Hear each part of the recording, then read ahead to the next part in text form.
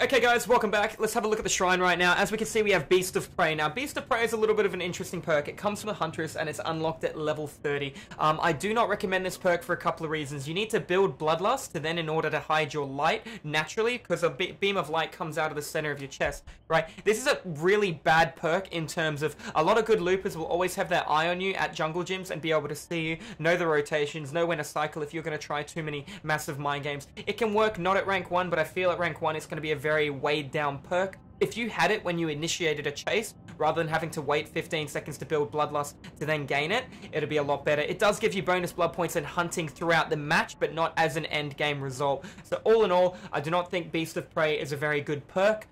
You would better off getting into the habit of this kind of movement called hiding your light. Now, what is hiding your light? Hiding your light is when you face one direction and you move backwards using the S key or whatever it is on a controller. So you're showing your beam of light in front of you, but then you walk backwards and you turn and you hit someone, giving them smaller time to react. It's a very highly sought after tier kind of skill.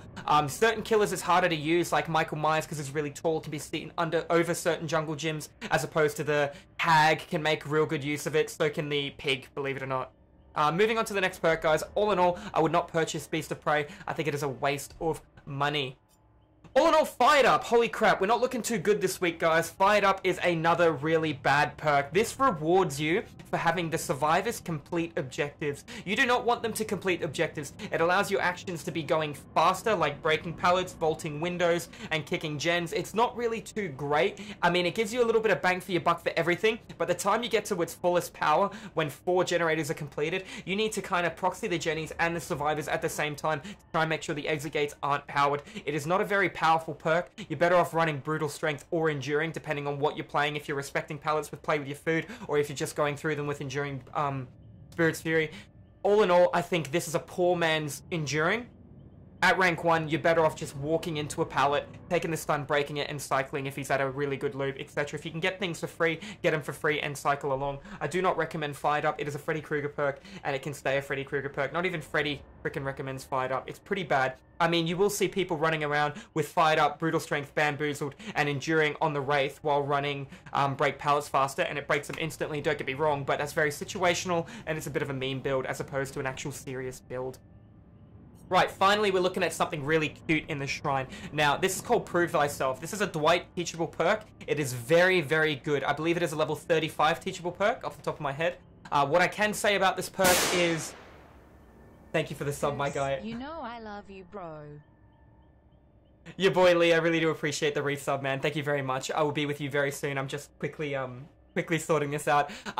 Prove Thyself is a very good perk in terms of it allows you to have the ability to work on a generator 10% quicker with an ally. Now, if you notice when 2 people are on a generator, you'll have a little red arrow above it. If you're wondering what that means there's 10% diminishing returns for multiple people working on a generator. Using Prove Thyself and having 2 people on a generator equals 4.4 seconds faster objective work in terms of how long it'll take the generator to be complete. On top of that, you also get a bonus 100% blood points if you have it tier 3. It's very good for getting a lot of money.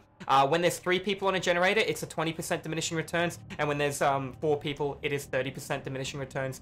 Prove Thyself only stacks once, and it stacks on the people on the Jenny as well as yourself. So as long as one person's around, you're getting the benefit from it. Not to be confused with Leader. Leader benefits you for everything except objective work, whether that be hook saves, not you, but whoever's around you in the vicinity.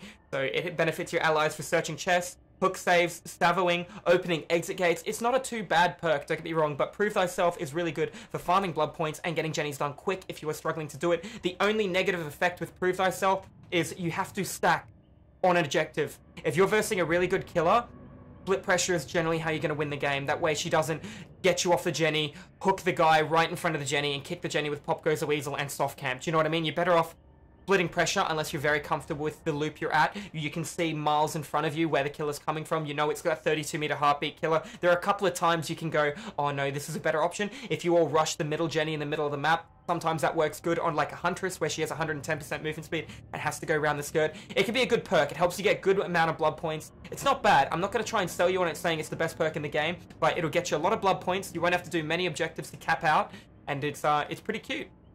All in all, we're moving on to Wake Up. Now, Wake Up, oh, let me tell you something about Wake Up. It's 5, 10, and 15% opening the exit gate quicker, but let's do a little bit of math. All your allies can see you within 128 meters. That's pretty much most maps. It's pretty big, I'm not gonna lie, 128 meters. Looking at this, 15% quicker. Realistically, you're better off having an ally open the door with leader at a 25% benefit.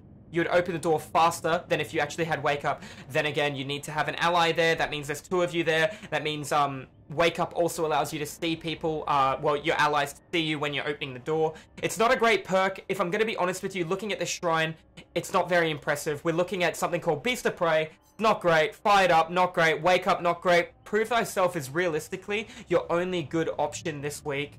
I would say save your shards. Prove Thyself is great for a survivor main that wants to try and split pressure on Jen. Oh, well, not split pressure, but stack on Jennies. It works well with things like Bond as well, so you know where someone is, so you can actually group up and stack on the Jennies. You have to be 4 meters away, so if you are searching a chest beside a generator within 4 meters, your allies will be getting that benefit and being able to work faster on the objective as well, so keep that in mind. It's not a bad perk, but all in all, I don't think the shrine is too great this week. Anyways, guys, you probably would have heard a notification a second ago. I am live on Twitch right now, so I'm going to get back to Twitch.